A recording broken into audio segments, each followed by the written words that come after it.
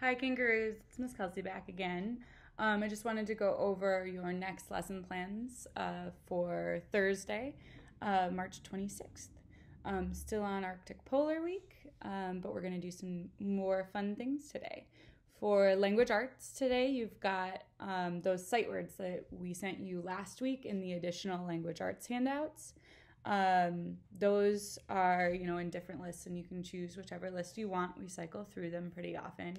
And one of the best ways to solidify sight words, because you have to kind of know them like this, because they're sight words that, kiddos can't just sound out normally the way they would another word. That's why they're tricky. That's why they're know by sight words.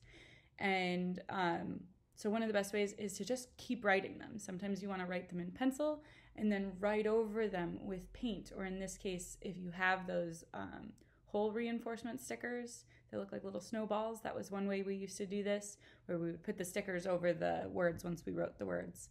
You could also use puffy paint if you have it at home, or just regular paint.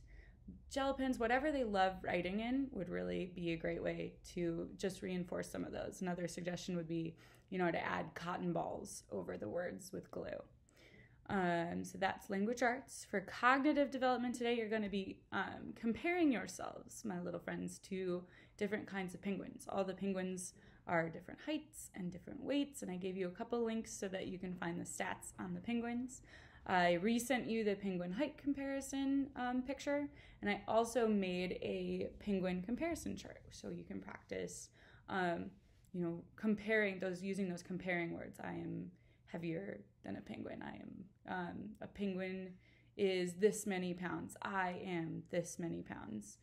Same for height. A penguin is a blink penguin, because you put in the type of penguin. A blink, this penguin is so tall, etc. Give that a whirl. It'll be fun. For science and nature studies today, you're going to be participating in a little STEAM challenge where you just get to build snowflakes using whatever materials you have around the house. I sent a link to an example of different things that were found in one house to do this. You can use Q-tips, popsicle sticks, yarn, sequins, pipe cleaners. Really just open it up to whatever you have in the house and let them build. They get to do it however they want. It'd be important to try to point out the snowflake's six-fold radial symmetry, and that they have those 6 points, and that it's like a mirror if you look at them. But all those will be really fun. I would love to see what kind of snowflakes all you kiddos come up with. For creative art today, one of the coolest things in the polar world is called the Northern Lights.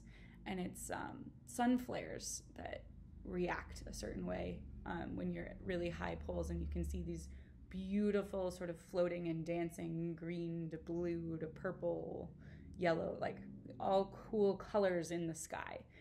It's really beautiful. Miss Kelsey and Mr. Colin tried to see them in Alaska. They'll do phone calls for you where they'll wake you up at 2 a.m. to say, hey, someone spotted it, go outside and check it out. But for whatever reason, we didn't get a chance to really see it. So shucks on that one. But they're beautiful, and one of the best ways to recreate them would be using watercolors. Stick to those cool colors like greens, purples, blues. And if you have thicker paper like construction paper, always better for watercolor. But give that a shot. I attached some pictures so you can see those as well. Let's see. Music and movement today. You're just going to build a cool obstacle course in your house to get ready to be moving around. Some ideas are making tunnels with sheets and chairs, make a snow fort, try to figure out how you would make a kayak and use a broom or something as a paddle. You can use balls as penguin eggs, and you got to get from point A to point B.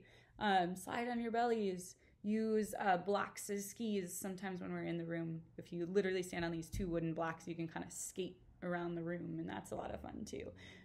Totally up to the kiddos and up to you guys. Get creative with what you have. Social science today would be we're gonna game of Pictionary. This is also something we're gonna try to do on our Zoom meeting tomorrow, where we'll try to draw and see if the kiddos can guess what animal we're drawing and shout that out. Cool time to review those vocabulary words, those Arctic animals, and have a little fun at your house tonight or tomorrow during the day, or later as you see fit. Motor skills. You're going to be playing a game of Pin the Horn on the narwhal. So the way we do this is we have big butcher paper, but you can put little pieces of paper together to make a bigger window and draw like a whale shape and then cut out a horn and, just like pin the tail on the donkey, spin around a couple times blindfolded and then try to put that horn where it goes. This has been really funny in the past, so enjoy that one. Last but not least, computer lab today. We're going back to mountain habitats, again using Plum Landing because it's one of the best ones for animal resources. Mountain Scramble is the name of the game, and a lot of it has to do with balancing the ecosystem. You need enough of this to feed this, and then once there's enough of that to feed this animal, deals with food chains as well. So enjoy that. I hope you enjoy your Thursday, guys. Have a wonderful time.